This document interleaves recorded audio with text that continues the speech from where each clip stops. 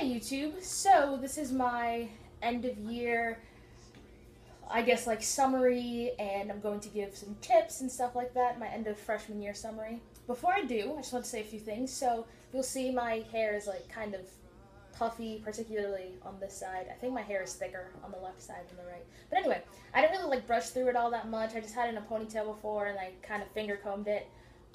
Because in my previous video I was talking about, that I was coloring it. I was all like stained and crazy looking. So I just wanted you to see the finished product. You guys should totally tell me what you think.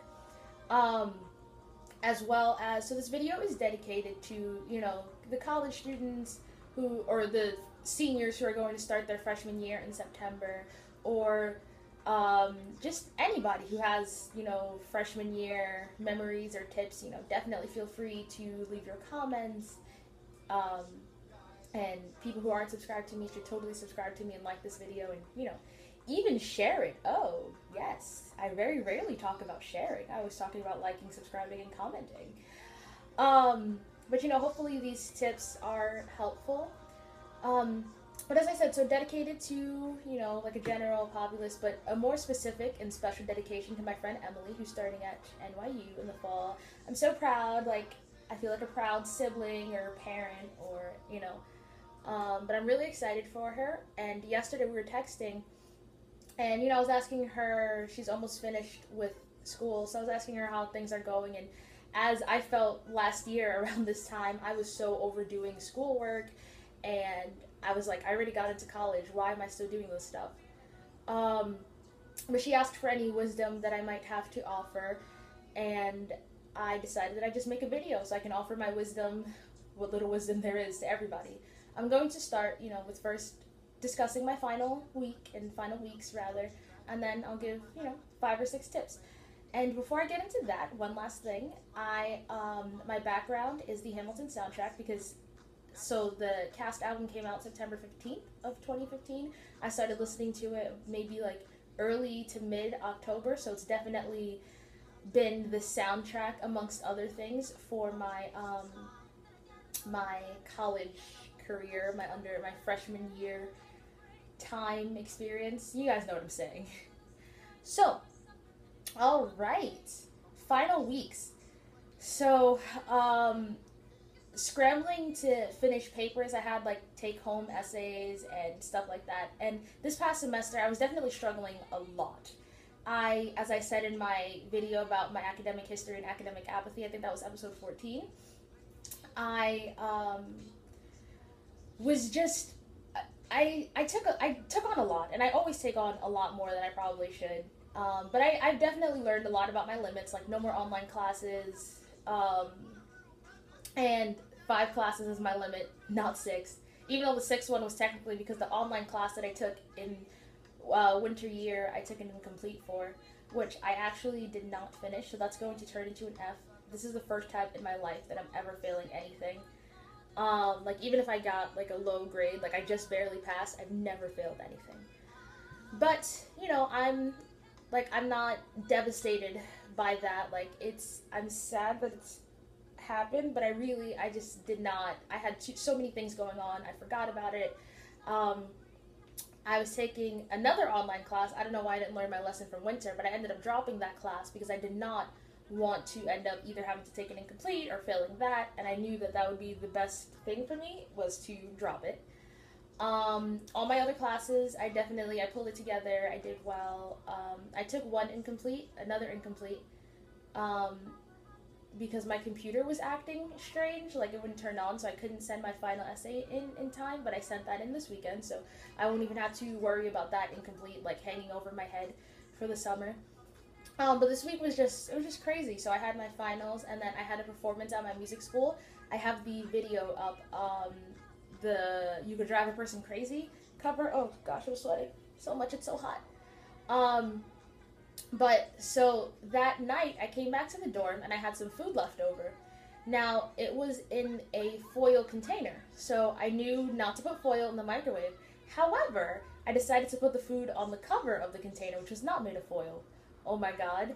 So I put it into the microwave and it starts smoking.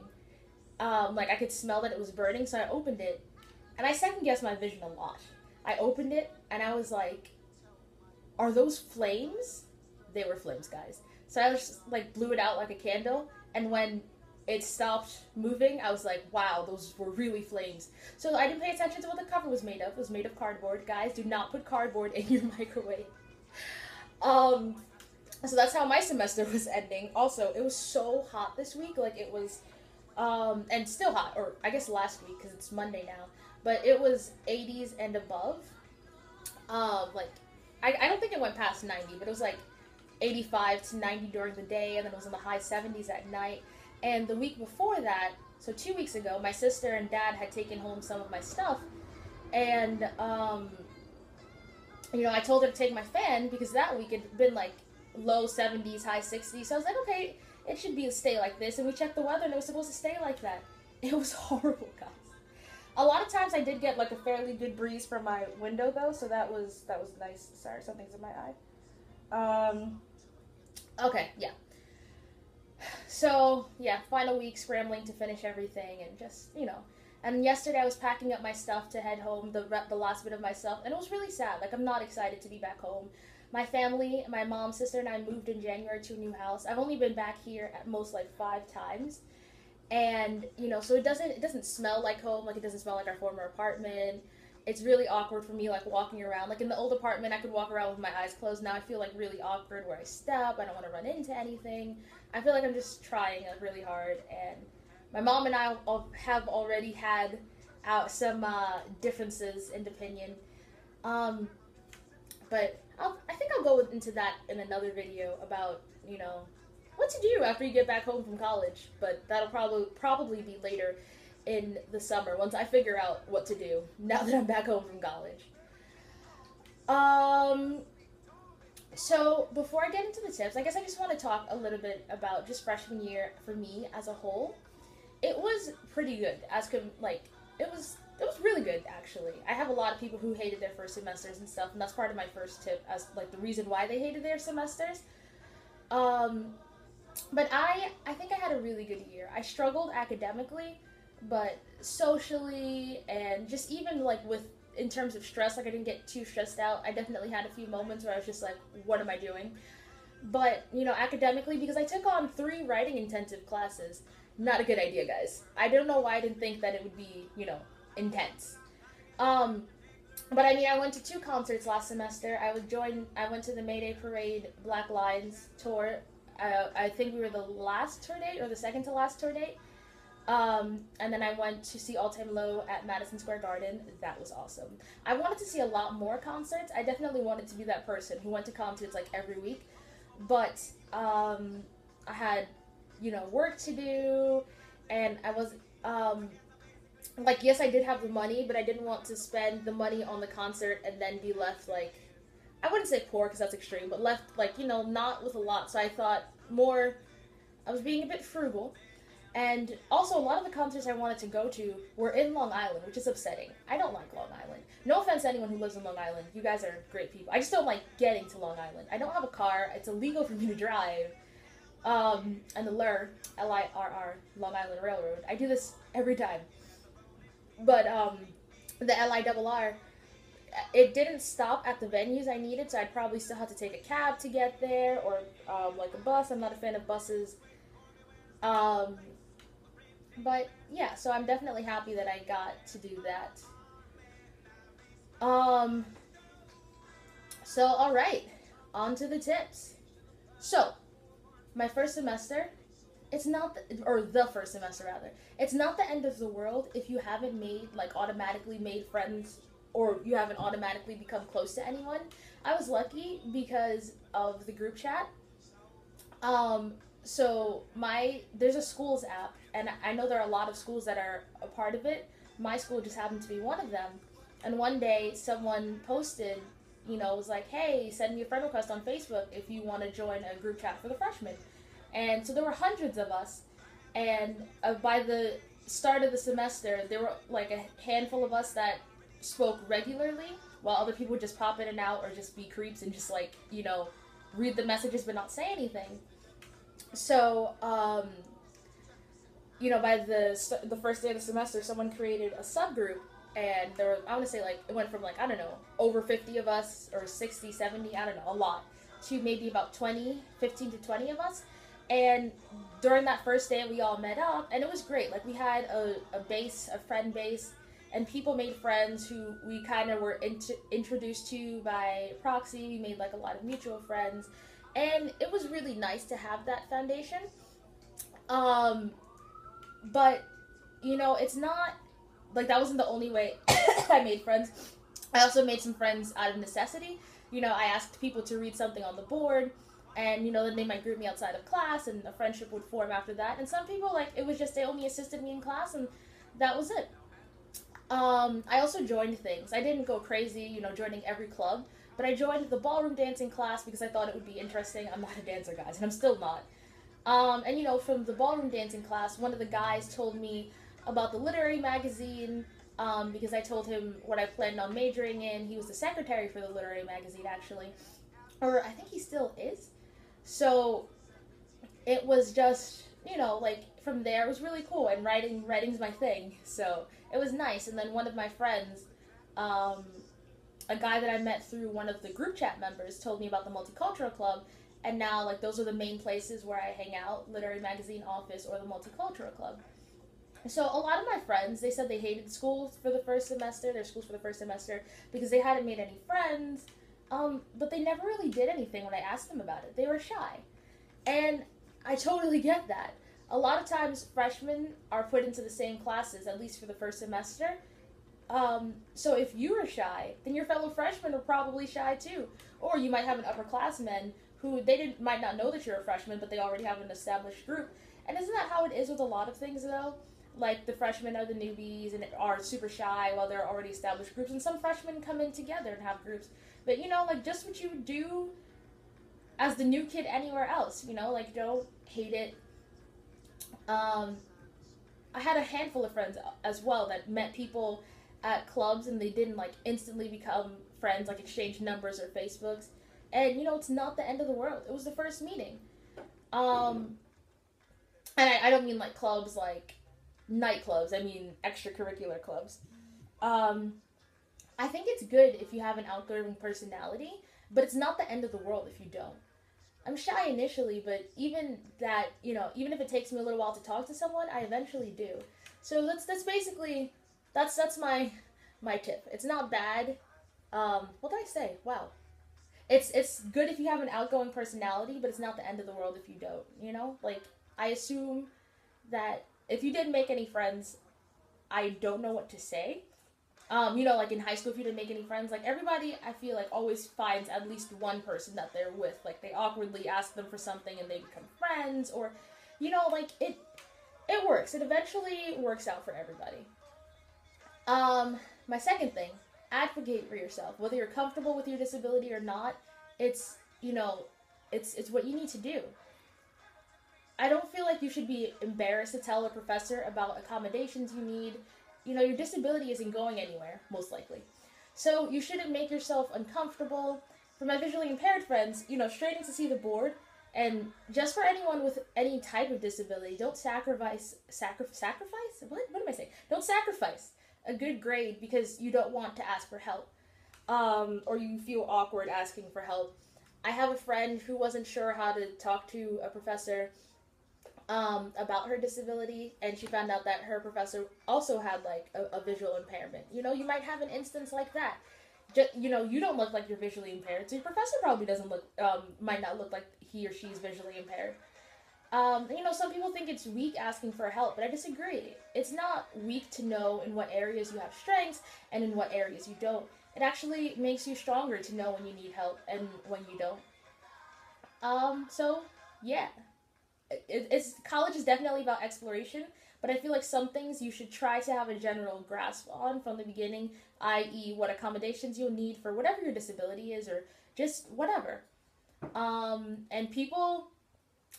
professors, like, give this spiel at the beginning of semesters in terms of joining the accessibility office. You don't have to be, like, physically or mentally disabled. Okay, I say like way too much, and I can stop if I want to, but when I'm on a roll, it just comes out. But, you know, so if you if you suffer from depression or something like that, like you can be a part of, or anxiety, you can join the disability accessibility accommodations, whatever your school calls it, office. So, let's say someone has very strong anxiety, then they can get double time on a test, provided, of course, you have medical proof. But yeah, so that was like, I didn't even think about that. That was just like an additional one. But okay, the next one. So don't be afraid to speak up for yourself or be persistent in something you want. So the first half kind of goes hand in hand with the previous tip, but it adds a little more. I had to argue during the first semester with my math professor and one of the people in the accessibility office about what I needed. And they insisted that I needed a note taker and reader in class. I disagreed. I felt that it'd be fine listening to the professor, just listening to the professor. What the heck? I felt that it'd be fine just listening to the professor, especially with the required tutoring sessions. However, I did need assistance in terms of doing my homework, not with the problems, but writing them down. I wouldn't be able to write in Braille and have a vision teacher transcribe it, so write in between the lines and, make you sighted to be able to know what I said. Write in print between the Braille lines. I needed to read the work to someone and they would write it down. And one day I walked into the accessibility office and the tech guy was on the phone with my math professor. So I guess he didn't notice me standing there. He's also visually impaired. So, I got to listen to his half of the conversation. He was talking about, how sometimes it's hard for us to ask for help and, other words like that. And I was upset. I know math isn't my strong suit. I've always known that. People tell me that I'm good at it, but I've internalized the idea that I'm bad at math. So, it's definitely, it's all internalized. So I think that I'm bad at math. I'm really good with numbers, but I'm bad with when you get to like algebra, trig, like that sort of thing. Once you start throwing letters with my numbers, it throws me off. But so I knew what I would and wouldn't need. And like, as I said before, I'm shy initially, and I also don't like confrontational situations, but I'll do what I have to when I need to. So I said nothing about overhearing the conversation, but I remained firm on like what help I wanted. And they could only suggest things. It was up to me at the end of the day to decide what I wanted to do. And a lot of people have tried to like push what they thought I needed on me. But if you know what you need, and honestly, you have to listen to what they say and take it with a grain of salt. Like, I definitely understood their arguments, and I like to think that I'm reasonable. I'm very open-minded to most things, and I realize that a lot of times, like, I can be belligerent, at least mentally, so I'll force myself to really consider what other people say. And I have no problem, like, taking someone's advice or saying that I'm wrong. Well, no, it might be a little awkward, but I'll do it, But in this case, I knew what I needed, and I didn't appreciate them acting as though I didn't. But I also mentioned persistence. I can't remember a specific instance at the moment, but I can make up an example. So if you want to talk, well, I guess persistence also just works, and I was persistent about what I felt I needed. I didn't back down. But, let's say you want to talk to an advisor, and they'll get back to you in a certain amount of time, and there's nothing wrong with following up. You might follow up after an interview saying thanks or something like that. So, you can follow up if you've made an appointment with someone and they never got back to you if you want to schedule an appointment with someone. You'll have to balance between being annoying and making friendly reminders. But people are busy. They forget. They have other people they need to talk to as well. And this is far easier said than done, but it has to be done. People who worked or did additional things besides simply being academic in high school should have experience with speaking up for themselves or speaking out and being persistent, but not everyone does. And while it may take a little while, a lot of things are on you now, like you're responsible for turning in your papers, you're responsible for saying what you need, you're responsible for, like getting to the people you need. And it sounds like a lot. And, obviously there are people around to help. Don't be afraid to ask for it. Like I said in the previous tip, there are college advisors, and counseling for a reason. The college advisors to help with your academic career. And some of them even offer, like, if you want someone to talk to. But that leads me into my next tip. It's okay to see a counselor. There's so many taboos surrounding mental health and therapy. And while I did not go to the counseling office this year, as a soon-to-be psych major, once I passed those stupid math classes, I see no problem in talking to people if you need help. They're there for, like, academic problems, personal problems, although the academic problems, are more so they'll probably direct you to, like, a student advisor or advisor, whomever, whatever your school system is. But, if you're feeling stressed about the workload, then definitely see, like, the counselor. Or even if it's just talking to friends, it's nice to just talk to people and have people to listen to you. Like, I'll admit that I still struggle with discussing my deeper problems. I have no qualms discussing all manner of superficial stuff. And it's just, I don't know, it's easier for me to keep things in, but I do have, like, a few people with whom I, discuss pretty much everything, even if it takes me a little while to get it out. And I feel like it's nice to have, like, that base of people, even if you don't go to a counselor. But if you're struggling with something, it might be embarrassing. I don't know, let's say you're failing a class. It might be embarrassing to talk to someone, but it'll probably help. Oh, something else I didn't think about. If you're failing a class, or you feel like you're failing a class, talk to your professor. I have a friend who was failing a class, and, she was upset about it. But, professors are definitely reasonable, or most of them are. They'll help you out. They'll try to work something out with you. There's a possibility of, like, if you feel like you're going to fail the class, you can take an incomplete, or, you can take a class credit, no credit if you're going to get an S. I don't know, F, rather, an S. I like this part. Okay. If you're going to get an F or something, you can take a class credit, no credit. I think the name is different in different schools, but basically you can finish the class, but you won't have gotten credit for it, so you have to retake it for the credit. But honestly, like, if you don't feel like it's right for you, then it's better to try to figure out what else you can do than getting the F. Oh, I just cringed. Because of the stupid winter class. But, what was I talking about? Oh, talking about your problems. So I also enjoy listening to others. So, side note, YouTube subscribers, if you have a problem, you can send me a message, preferably on Twitter. But I guess YouTube's fine, too. Sometimes it's nice talking to a stranger. I was more comfortable making these videos when I thought only strangers would watch. And I knew, like, my friends would probably eventually find out about it. But now I feel self-conscious when I make videos and I know my friends are watching. But I enjoy making these videos, so I won't stop. But anyway, I won't say don't be embarrassed to talk about your problems.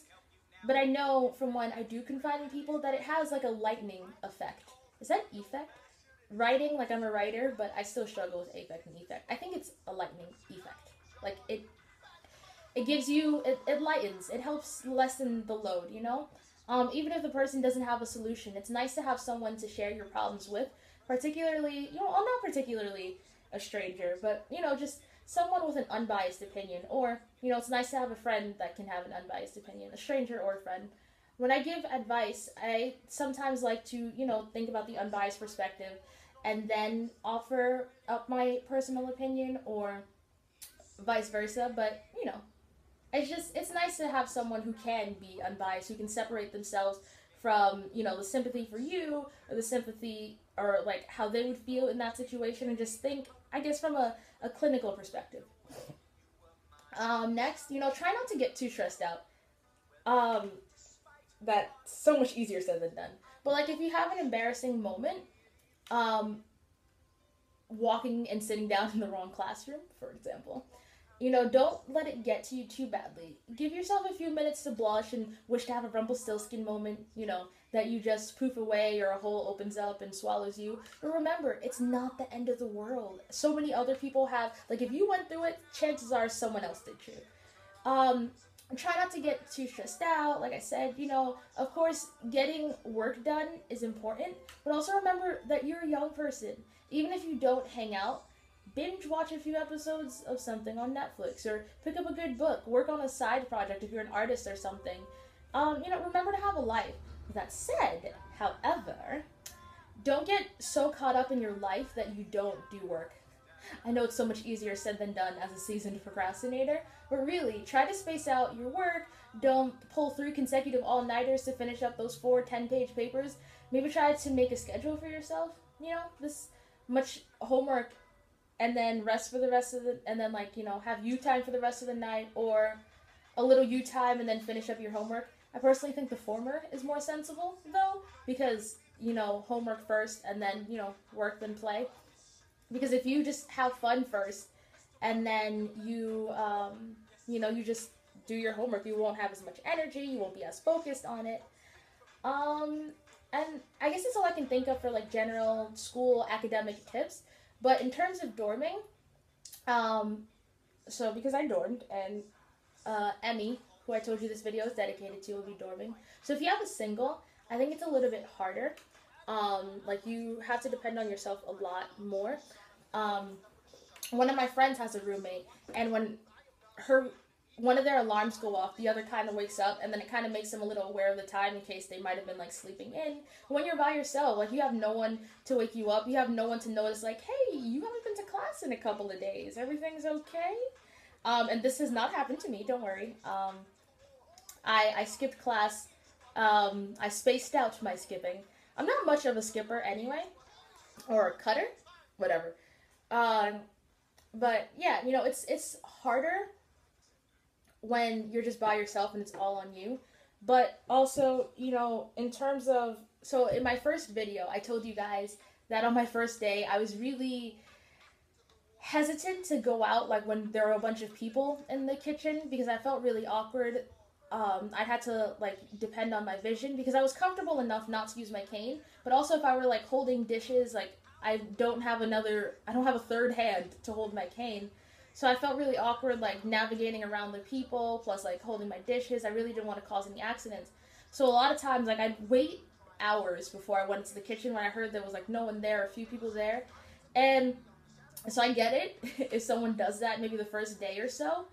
But don't let it become a habit, because, you have to deal with the people eventually. And maybe if you get an accident out of the way, you walk into someone, even 2 weeks ago, I was leaving and there were a lot of people, so I was trying to walk around them, and I definitely had, a blind moment, I saw, but I, put my hand out a little bit so I could make sure that I didn't walk into them, because when I walked in, I slammed right into someone, so I didn't want to do it again. Am I alright? She's like, hey, you okay? And I was like, yeah, and she, put her hand on my back and, guided me out of the kitchen. I was like, thank you. But there are always going to be awkward moments, and I know everyone's going to have their own little stories to tell about some awkward moment that they had, and about maybe, being scared or, hesitant to head out into the common areas. But, you definitely, just kind of with everything, you work around it, you get over it. I have faith in all of you guys that everyone will find, their niche? Niche? I've heard people say niche, but then that's the philosopher Nietzsche. Or is it? Okay. Total tangents. But that's basically all I had to say. So you guys should comment and like and subscribe and share it if you think that these tips were helpful. I know that it was pretty long, but I'm a novelist, not a short story writer. I'm with the words, I'm not concise, So, yeah, I hope you guys liked it, and to you, Emmy, I'm so proud of you. Oh my gosh. Yeah, alright, till next time, guys. I'm not sure what the next video will be about, but I am taking a summer class. I took my math class credit, no credit last semester, because I need a C, and I was going to get a D, so I'm starting that in 2 days, so we'll see if I have any crazy professor stories, or we'll see what goes on with that. Alright, see you guys.